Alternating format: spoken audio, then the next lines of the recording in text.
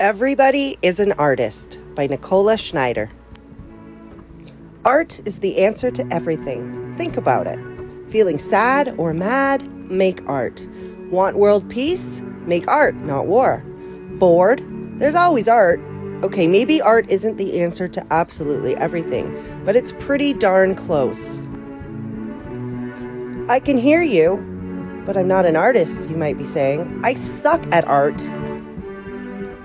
Phooey is what I say to you. If you can make a mark with something on anything, then you are an artist. A dude called Joseph Beuys agrees. He said, everyone is an artist. That's what I said, but he also said it, so there. Every child is an artist. The problem is to remain an artist once they grow up. Pablo Picasso said that.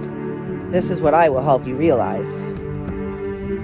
The first thing to know is that art is actually pretty easy, and you can definitely do it. Try this anytime, no time like the present, or right after this speech. Pick up a paintbrush, get some paint or a marker or a pencil, get paper and make a mark, or even that little ring left behind on the page where your chilled soda glass was sitting. Well, that can be art, for reals, see? It's not a dot, it's a wee little sunshine. It's not a squiggle, it's a boat on the water. It's not a scribble, it's a lizard by a bush and a rock. Secondly, practice makes perfect. Nope, nope, nope!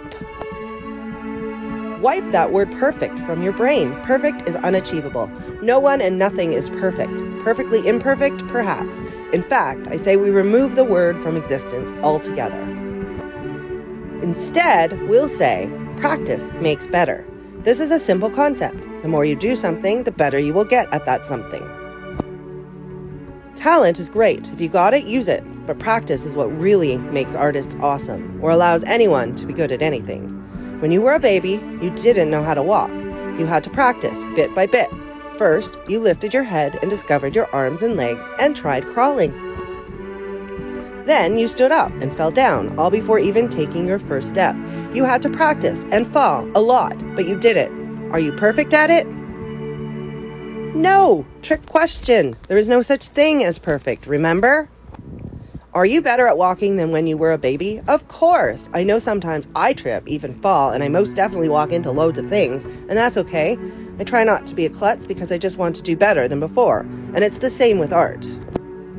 You're born an original, don't die a copy. John Mason used these words as the title of a book. Incidentally, this is the third important thing to remember. When I say better, I mean better than you did before, not better than anyone else. Be you. Do art that you love, how you love to do it. Okay, maybe at school you must do some art you don't love, and you may have to do it a certain way in order to get marks, but you can still learn from it even if you are learning what you don't like. Learning what you don't like is just as important as knowing what you do like. Then it's simple. If you like something, do more of it, and do it often. Try changing it a bit. If you don't like a mark, cover it up. Try again. No big deal.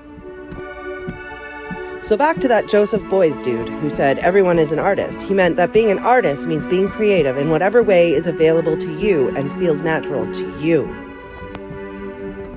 We're on a roll here, so now you are ready to embrace ugly. What? I repeat, embrace ugly. In fact, make ugly art on purpose. What? Why? Note how it makes you feel. Has the world ended? Nope. Did you learn something? Yep. You learned what you don't like. Now cover it up and keep going. Guess what? You might even like what happened. That happens a lot in art. I'm going to tell you a little secret. Shh, listen up and tell absolutely everyone. A lot, if not most great artists and stunning art happens by mistake. Don't be afraid to make mistakes and make them often. If you aren't failing, you are doing the art wrong, which is essentially the only way to do art wrong. It's how we learn new things and make great art even better each time. And if you are loving your ugly art and happy to make mistakes, then you will not be afraid to take risks in your art.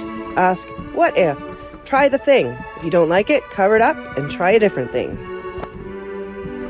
But art materials are expensive and we should not waste them. That can be true indeed. Use materials you don't worry about using up. Think dollar store. There are so many excellent art-making items that are affordable. You can buy fancy smancy art shop materials when you have built your confidence and reframed your beliefs about making art. Finally, and this last guideline is by far the most important one. Have fun. Art is fun. Play. Experiment.